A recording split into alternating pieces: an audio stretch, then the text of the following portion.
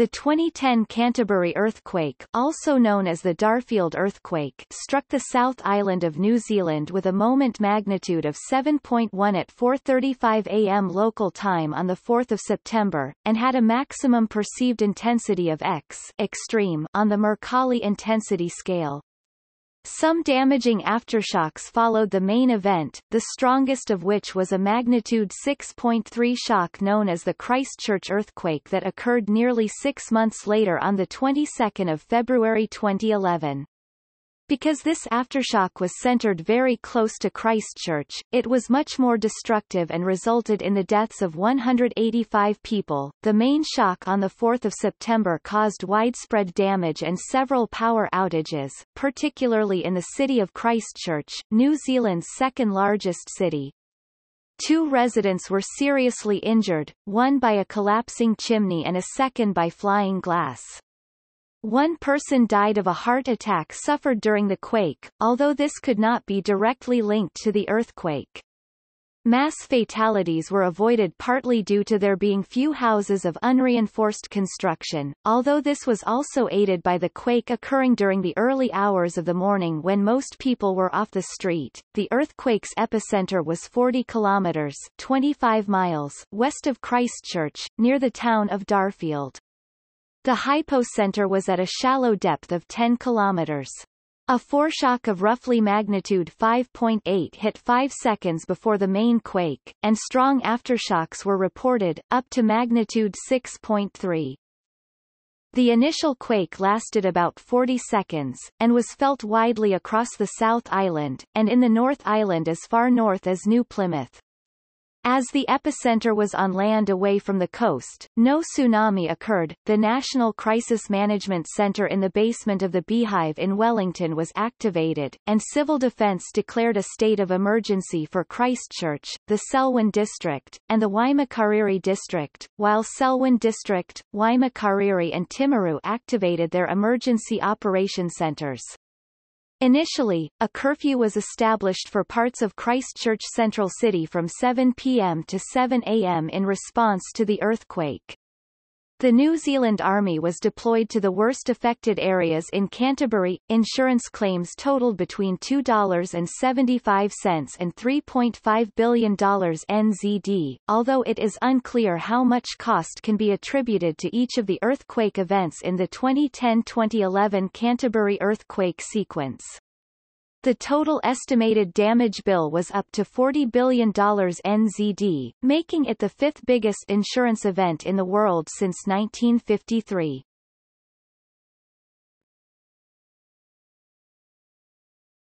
Topic: Geological background. In the first 80 years of European settlement in Christchurch 1850 to 1930, 4 earthquakes caused significant damage, the last of these centred at Motunau on the North Canterbury coast in 1922. Modelling conducted for the New Zealand Earthquake Commission (EQC) in 1991 found that earthquakes with a Mercalli intensity of 8, significant property damage, loss of life possible, could recur on average in the Christchurch area every 55 years. The study also highlighted the dangers of soil liquefaction of the alluvial sediments underlying the city, and the likelihood of significant damage to water, sewer and power supply services. Geologists have recognized about 100 faults and fault segments in the region, some as close as 20 kilometers to central Christchurch. The closest faults to Christchurch capable of producing powerful earthquakes occur in the Rangiora Cust area, near Harorata, and near Darfield. However, the 2010 quake ruptured the ground surface on a previously unknown fault and actually involved slip on up to 7 individual faults. The main quake occurred as a result of strike-slip faulting within the crust of the Pacific Plate, near the eastern foothills of the Southern Alps at the western edge of the Canterbury Plains. The earthquake epicenter was located about 80 to 90 kilometers (50 to 56 miles) to the south and east of the current surface expression of the Australia-Pacific Plate boundary through the island, the Alpine and Hope faults. Though removed from the plate boundary itself, the earthquake likely reflects right lateral motion on one of a number of regional faults related to the overall relative motion of these plates and may be related to the overall southern propagation of the Marlborough Fault system in recent geologic time. The peak ground acceleration (PGA) measured near Darfield was 1.26 grams, 12.36 meters per square second, recorded near Darfield. GNS scientists considered this an extremely rare seismic recording made near a fault rupture. However, the February 2011 Christchurch earthquake experienced PGA of 2.2 grams.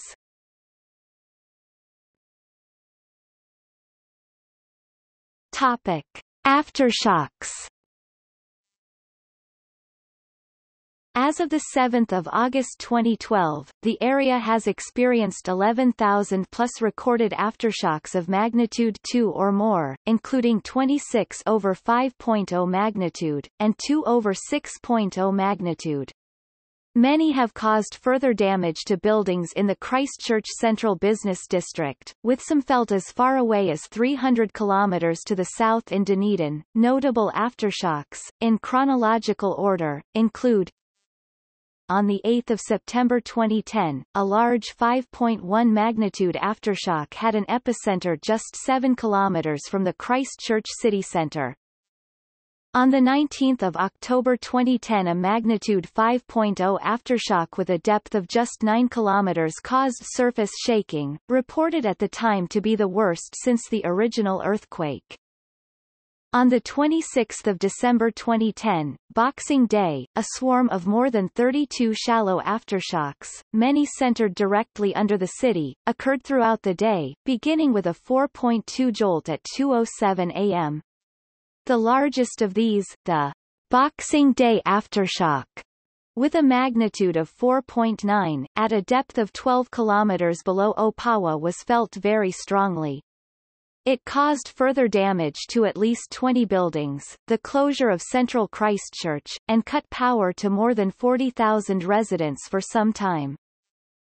On 20 January 2011, a magnitude 5.1 aftershock with a depth of 10 kilometers (6.2 miles) struck at 6:03 a.m., waking many residents. The shock caused some minor damage and was felt as far away as the West Coast and Oamaru.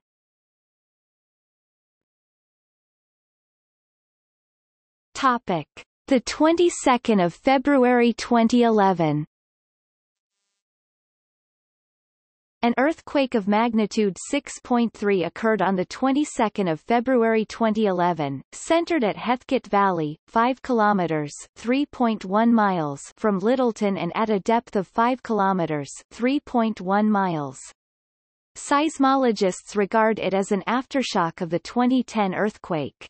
Many buildings collapsed or were significantly damaged in the quake, among them Christchurch's iconic Christchurch Cathedral. As of 1 June 2011, 181 people had been confirmed dead. On 6 June 2011, a magnitude 5.5 aftershock with a depth of 15 km centered in Rolleston occurred at 9:09 a.m., causing power cuts and supermarket closures. The shock was felt widely in the South Island, with reports from as far south as Dunedin and as far north as Nelson. It was the sixth largest aftershock since the magnitude 7.1 shake in September 2010.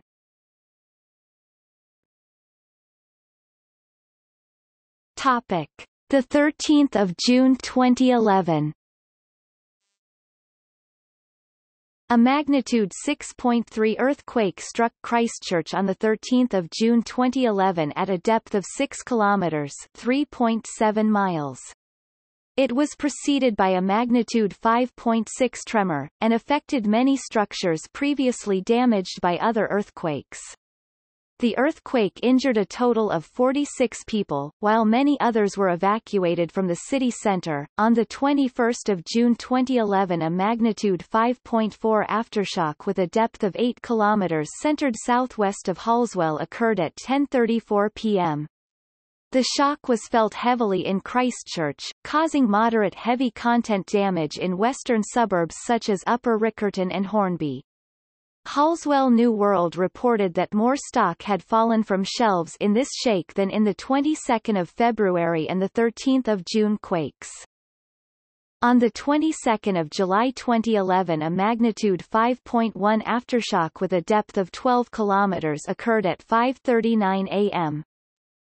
The 23rd of December 2011 featured another series of strong shocks, including a 5.8 at 1:58 p.m. and a 6.0 at 3:18 p.m. The earthquakes interrupted power and water supplies, 3 unoccupied buildings collapsed, and there was again liquefaction in eastern suburbs and rockfalls in hill areas.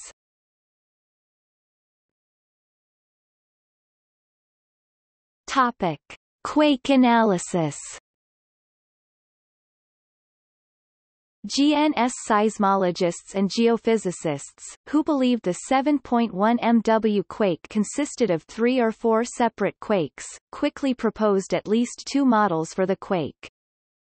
The late Dr. John Bevan of GNS proposed a 4-fault model consisting of a 6.5 MW quake on the Charing Cross Fault, followed by a 7.0 MW quake on the Greendale Fault, and a 6.2 MW quake near Harorata, with a 6.5 MW quake on the 4th fault, which could run between West Melton, Sandy Knolls and Burnham. Dr. Caroline Holden proposed a 3-fault model, consisting of a 6.3 MW quake of 2 to 4 seconds on the Charing Cross Fault, followed by a 6.9 MW quake lasting 7 to 18 seconds on the Greendale Fault, and an approximately 6.5 MW quake of 15 to 18 seconds near Harorata. Ultimately, the event appears to have been an extremely complex earthquake that involved up to 7 individual faults. Topic: Geotechnical reports. The Earthquake Commission has published 2 Geotechnical Land Damage Assessment and Reinstatement Report (S). The first Stage 1 report was published on 21 October 2010. The report briefly describes the mechanics of the earthquake, underlying geology, residential land damage assessment, reconstruction considerations, land and building reinstatement, and remediation options. The second Stage 2 report was published on 1 December 2010. It divides the quake-affected areas into 3 zones, and outlines the remediation plans for these areas.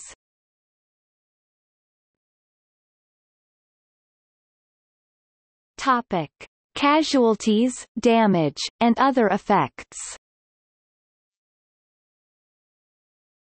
Most of the damage was in the area surrounding the epicenter, including the city of Christchurch, New Zealand's second-largest urban area with a population of 386,000.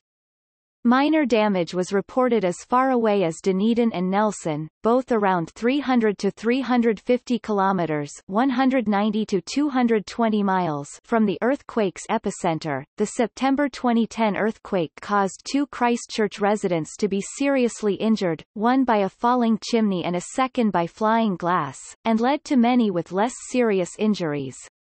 One person died of a heart attack suffered during the quake, but doctors could not determine whether the quake was the cause. 22 February 2011 aftershock caused a large number of deaths and casualties, along with significant damage to buildings and infrastructure. Details of this damage is listed in the article on that aftershock.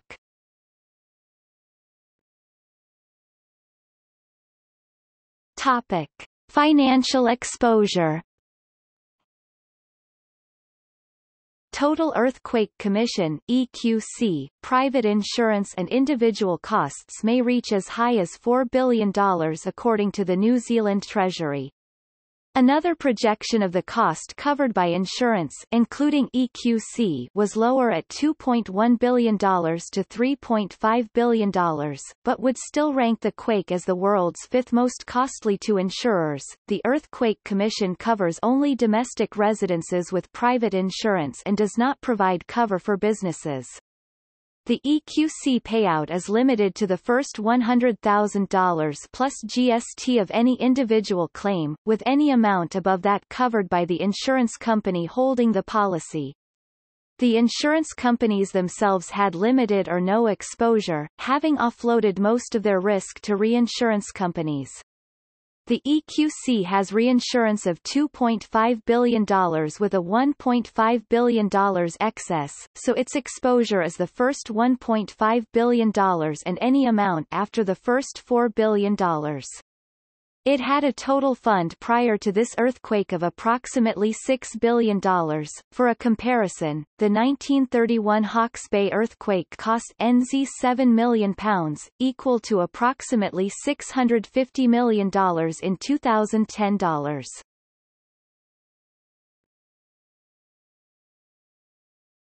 Topic: Effects in Christchurch. Reports of the quake's intensity in Christchurch generally ranged from IV to 8 moderate to severe on the modified Mercalli scale. A strong smell of sulfur was widely reported in Christchurch following the earthquake. Sewers were damaged, and water lines were broken. The water supply at Rolleston, located to the southwest of Christchurch, was contaminated. Power to up to 75% of the city was disrupted. Christchurch Hospital was forced to use emergency generators in the immediate aftermath of the quake. About 90% of the electricity in Christchurch had been restored by 6 p.m. the day of the earthquake. The repair of electricity was estimated to be more difficult in the rural areas. One building caught fire after its electricity was turned back on, igniting leaking LPG in the building. The fire was quickly extinguished by the fire service before it could spread. Damage to buried pipes may have allowed sewage to contaminate the residential water supply. Residents were warned to boil tap water before using it for brushing teeth, drinking, and washing or cooking food. Several cases of gastroenteritis were reported. By the 7th of September 28 cases had been observed at the city's welfare centres.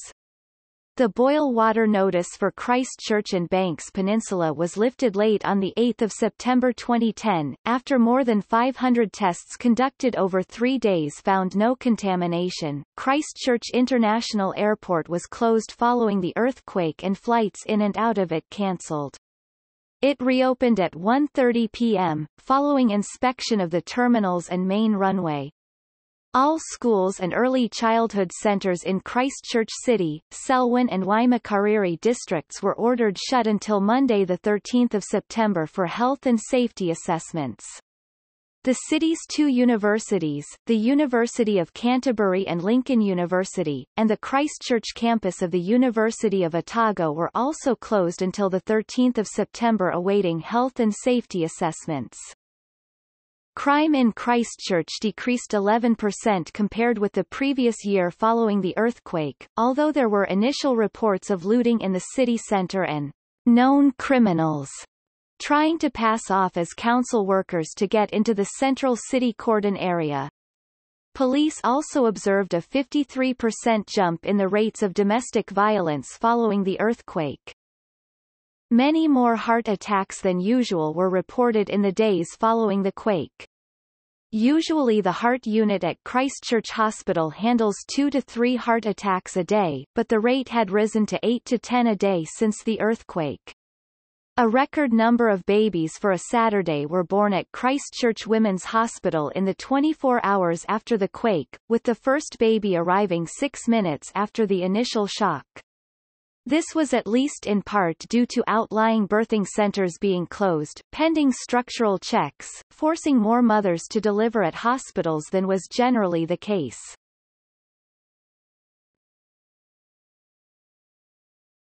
Topic: Effects outside Christchurch. The quake's epicenter was around Darfield, around 40 kilometers (25 miles) from Christchurch. 4 meters 13 feet of sideways movement has been measured between the two sides of the previously unknown fault. In many towns outside Christchurch, the electrical grid was disrupted, with it taking an estimated 2 days to fully restore power to those affected. Power outages were reported as far away as Dunedin. Access was restricted to over 350 homes in the town of Kaiapoi, of which about 100 were deemed unsafe. Some 22 commercial properties were deemed unsafe. According to Ron Keating, mayor of Waimakariri District, the town will never be the same again. As noted above, damage to buried pipes may have allowed sewage to contaminate the residential water supply, and residents were warned to boil tap water before using it for brushing teeth, drinking, and washing or cooking food. A boil water notice for most of Selwyn District was lifted on 9 September. E. coli has been found in a water sample from Kaiapoi, and a boil water notice remained in effect for parts of Waimakariri District until 19 September. A 5 kilometers (3.1 miles) section of rail track was damaged near Kaiapoi, and there was lesser track damage at Rolleston and near Belfast. As a precaution, state rail operator KiwiRail shut down the entire South Island rail network after the earthquake, halting some 15 trains. 2 locomotives running light, i.e. without any carriages or wagons, came to a stop just 30 meters short of a major buckle in the line. After inspection, services south of Dunedin and north of Kaikoura recommenced at 10:30 a.m. that day. The main South Line, linking Christchurch with Dunedin, was given the all-clear and reopened, albeit with a 40 km/h speed restriction north of Ashburton, just after 6 p.m. to allow emergency aid, including 300,000 litres 70,000 imp gal, 80,000 US gal of drinking water, to be railed into Christchurch. By the afternoon of Monday 6 September, the entire South Island rail network had reopened with the exception of the main North Line between Rangiora and Addington. Freight was shuttled by road between the 2 points, while the Transcoastal was replaced with a coach service. Major bridges on state highways and the Littleton Road Tunnel were inspected by the NZ Transport Agency, and found to be in structurally sound condition. The only major road closure outside Christchurch was a slip in the Rakaya Gorge, blocking State Highway 77. The slip was partially cleared by 4 p.m. to allow a single lane of traffic through the site. Kaiapoi's main road was closed for a few days. The quake caused damage to historic buildings in Littleton, Christchurch's port town, including cracks in a church and the destruction of parts of a hotel.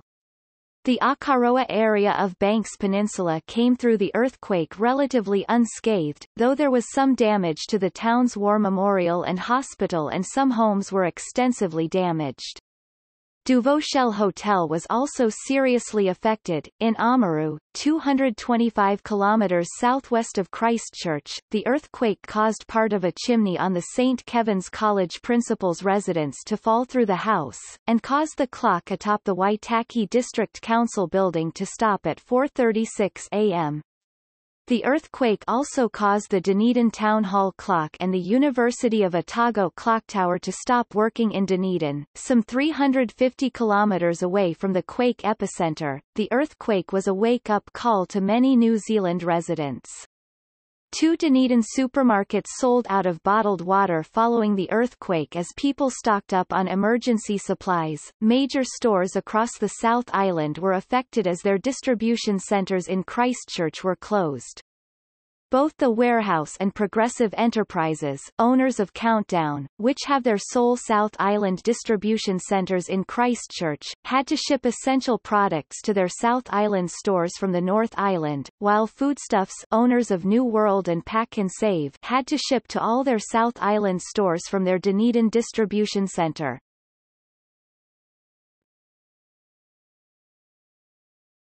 Topic: Notable buildings.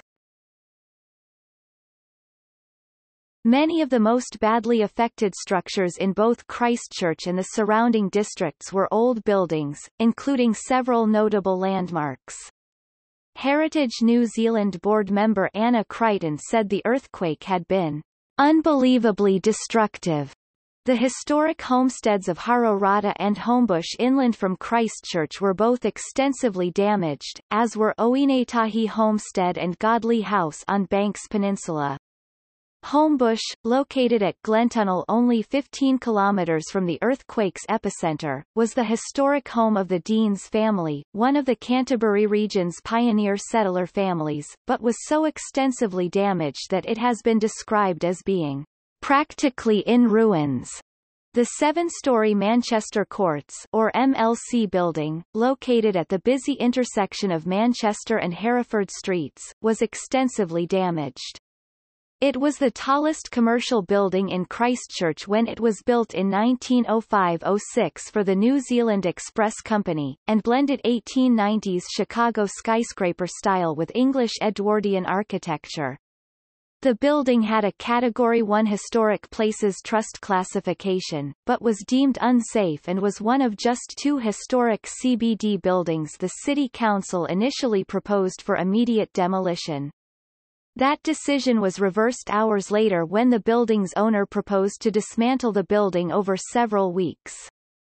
Demolition began on 19 October 2010 and was continuing in late January. The 1911 Anglican Church of St. John in Harorata, 5 kilometers south of Glentunnel, was extensively damaged when part of its tower collapsed. The port town of Lyttelton's most notable building, the 1876 Timeball Station, was also affected by the earthquake, though strengthening work completed in 2005 may have saved it from further damage. In the later Christchurch earthquake in February 2011 the building was severely damaged, and it is planned by Heritage New Zealand for it to be dismantled, with the possibility of reconstruction. The Valley Inn Tavern in Heathcote, built in 1877, survived the initial quake, but had to be torn down after the large 5.1 magnitude aftershock. Lincoln's historic 1883 public house, the famous Grouse, was also irreparably damaged and was demolished within days of the earthquake. Many of Christchurch's major landmarks survived intact, including the Canterbury Provincial Council buildings, the Anglican Cathedral, and Christ's College. The Catholic Cathedral of the Blessed Sacrament, Christchurch Basilica, also survived, although it suffered severe structural damage and also had some windows broken. The central city's iconic Christchurch Press building also survived with only minor damage. Most modern buildings performed as they were designed to do, preserving life rather than keeping the interior in good order. The City Council's own new civic building sustained some interior damage, mainly to fixtures and fittings that delayed it being reopened for a week. Others, such as the city's International Antarctic Centre and Christchurch Art Gallery, the latter of which served as the Civil Defence headquarters during the earthquake aftermath, suffered little or no damage and were able to be used immediately. Christchurch Arts Centre, housed in the former Canterbury College buildings, was less fortunate, with moderate damage to the Great Hall, the Clock Tower, and the Observatory. The structure of the University of Canterbury's buildings survived the earthquake, but its museum collection of Greek and Roman artifacts, the Logie Memorial Collection, was significantly damaged. Also, as many of the bookshelves in the main library were toppled, with repairs expected to take until Christmas, the university arranged electronic access to many academic publishers' databases for students about to sit exams. The Oxford Terrace Baptist Church, constructed 1881 to 1882, was extensively damaged. Several other Christchurch area churches also suffered serious damage, including St Mary's Anglican Church in Maryvale, St John's Anglican Church in Latimer Square, and the Rugby Street Methodist Church. The city's Repertory Theatre, on Kilmore Street in the central city, was reported to be extensively damaged and may be beyond repair. However, the Repertory Theatre website notes, "Beneath the rubble the lower facade is intact with not even a broken window." Further into the theatre everything was undisturbed, the auditorium, stage area, fly tower and dressing rooms intact. The historic proscenium undamaged. Several notable buildings in the Timaru area, 160 kilometers (99 miles) southwest of Christchurch, were also badly affected. A pinnacle on the tower of St. Mary's Anglican Church Tower fell to the ground, and the recently restored tower itself sustained significant cracking. The spire of St. Joseph's Catholic Church in Temuka was also shifted 10 centimeters 4 in by the earthquake, leaving it precariously balanced, and the town's historic Royal Hotel was also damaged. Heritage experts urged building owners not to hastily demolish their buildings. The mayor warned of significant penalties for demolishing buildings without consent, and launched a fund to help repair historic buildings damaged by the quake. The government allocated $10 million towards restoration of such buildings a few days later.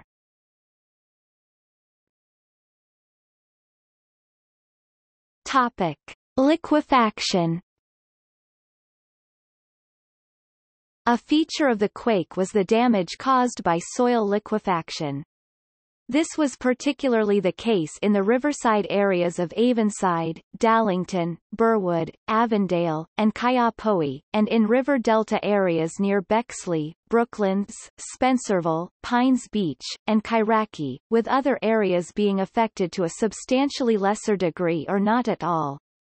Damage from liquefaction may have been worsened by the high water table from a wet winter. Liquefaction can also cause buried pipes to float up to the surface.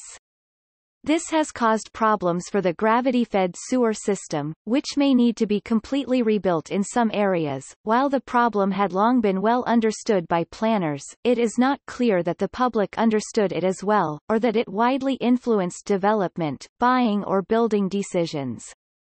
Liquefaction risk at the Pegasus Town site was identified in 2005, so the developers spent approximately $20 million on soil compaction, and the ground there held firm during the quake.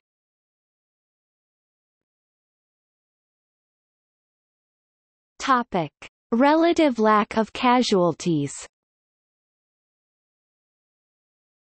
The media have remarked on the lack of casualties, despite the close parallels of the quake to incidents that have had devastating consequences in other countries, such as the 1989 San Francisco quake, which killed 63 people and was magnitude 7.1 also.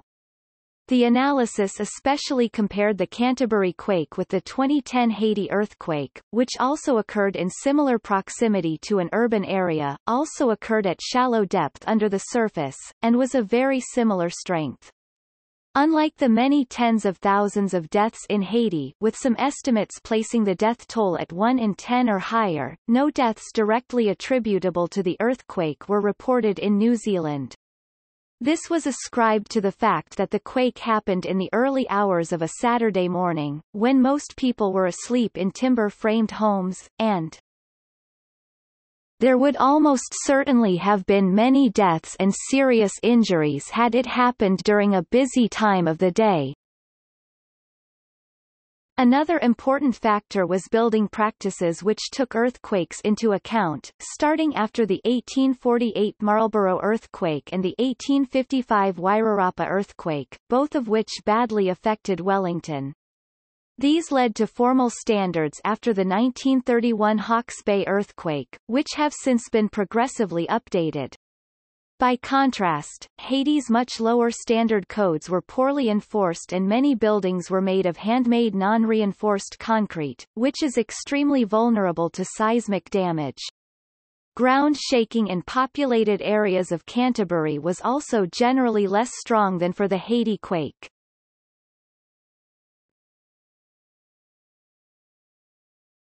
Topic: Emergency response and relief efforts. Christchurch's emergency services managed the early stages of the emergency as the civil defence organisation was activated. The St. John Ambulance Service had 16 ambulances operational within half an hour of the earthquake and received almost 700 calls within the first 6 hours. Police promptly arrested a couple of opportunists who had broken into a liquor store shortly after the quake and attempted to take alcohol. Police emphasized this was only an isolated incident. The alleged offenders subsequently appeared in court on burglary and theft charges in connection with the looting. A state of emergency was declared for Christchurch at 10:16 a.m. on 4 September, and the city's central business district was closed to the general public. A curfew was put in place from 7 p.m. to 7 a.m. for parts of the central business district. The New Zealand Army was deployed to help the police enforce the closure and curfew. Civil Defence also declared a state of emergency for Selwyn District and Waimakariri District. The National Crisis Management Centre in the basement of the Beehive in Wellington was activated, while Selwyn District, Waimakariri and Timaru activated their emergency operation centres. A Royal New Zealand Air Force C-130 Hercules plane brought 42 urban search and rescue personnel and 3 sniffer dogs from the North Island to Christchurch the day of the quake, to help check for people buried in the rubble and determine which buildings are safe to use. There were a large number of police and engineers present in the disaster areas. The New Zealand Army deployed personnel upon the request of the Christchurch mayor. 80 police officers from Auckland were dispatched to Christchurch to assist with general duties there. The United Nations has contacted the New Zealand government and offered its assistance, and is being informed and kept up to date about the situation. The United States military offered to send help from Hawaii. Local authorities expressed gratitude for the offer, but turned it down, saying they had matters under control. The Queen asked the Prime Minister to send her good wishes to the people affected by and helping recover from the quake. Prime Minister John Key, who was raised in Christchurch, visited the scene of the devastation within hours of the earthquake. Christchurch Mayor Bob Parker requested that the Prime Minister order the deployment of the New Zealand Army to keep stability and to assist in searches when possible within Christchurch, and the Prime Minister stated that the Army was on standby. New Zealand's Earthquake Commission, which provides government natural disaster insurance, will be assisting by paying out on claims from residential property owners for damage caused by the earthquake. On 7 September, John Key appointed Cabinet Minister, Leader of the House and MP for the Christchurch electorate of ILAM Jerry Brownlee as the Minister for Earthquake Recovery to oversee the response to the earthquake. Welfare centres were set up with the help of Red Cross, the Salvation Army and St. John Ambulance at Burnside High School, Linwood College and Addington Raceway, where over 244 people slept on the night after the quake. Tankers delivered drinking water to the welfare centres. A joint mayoral relief fund has been established by Selwyn District Council, Christchurch City Council and Waimakariri District Council, to which the government has initially given $5 million. The Red Cross and Salvation Army have also appealed for donations to fund their own efforts. Under the national-led government, the Canterbury Earthquake Response and Recovery Act was drafted and passed to assist reconstruction. The Act permits government ministers to suspend almost any New Zealand law and attracted criticism from New Zealand and international academics specializing in constitutional law, who claim that it lacks constitutional safeguards and has set a dangerous precedent for future natural disasters. The response to the earthquake was praised by most citizens, with 94% saying that civil defense had performed well and 90% saying the city council had performed well. The earthquake occurred 5 weeks to the day before the Christchurch local elections. Following the earthquake, the polls for the mayoral election swung from favourite Jim Anderton to incumbent Bob Parker. Parker went on to win the 9 October election with a majority 53.7% of the vote. A benefit concert, Band Together, was held on 23 October 2010 at Hagley Park. Topic media coverage. The earthquake was reported by local, national and international news media. It made headlines in the Sydney Morning Herald, BBC News, The Guardian, NDTV, Sky News, France 24 CNN, Fox News MSNBC, and the Chilean news agency Pichilemu News, among others. While the earthquake quickly became the only subject on talkback radio, other early coverage relied on comments from police and other 24-hour services who were immediately affected and needed to communicate with the media. Because the earthquake occurred early on a Saturday morning, with only overnight staff on duty, it took several hours for some media outlets to give the event full live coverage. So it took until mid-morning for some media outlets to have sufficient stories and staff on duty to allow them to commence continuous live broadcasts. One television producer later observed that if the earthquake had happened just a few hours earlier, or later, they would have had a full studio crew on duty and have been able to go live immediately. TV1 simulcast hourly TVNZ7 bulletins from 6 o'clock with details of the disaster, phone reports from Vicki Wilkinson Baker, and phone interviews with civil defense officials. A One News special with a hosted by Miriam Kamo interrupted normal programming from 10 o'clock to 1800 Saturday. An extended 90-minute One News at 6 p.m. was hosted by Simon Dallow in Christchurch and Bernadine Oliver Kirby in the Auckland studio. Oliver Kirby hosted hourly updates through the evening. Paul Holmes updated the story on an extended 90-minute Q&A on Sunday morning at 9 a.m. and Oliver Kirby hosted a special One News at midday bulletin on Sunday afternoon. Radio New Zealand National interrupted some normal programming to broadcast Morning Report Saturday, Midday Report Saturday, Checkpoint Saturday and Morning Report Sunday with interviews and reports of developments.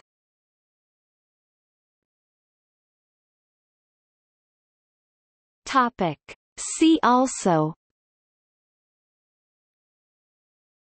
February 2011 Christchurch earthquake, 2016 Christchurch earthquake, Geology of Canterbury, New Zealand, June 2011 Christchurch earthquake, List of earthquakes in 2010, List of earthquakes in New Zealand, UCCEISMIC Canterbury Earthquakes Digital Archive.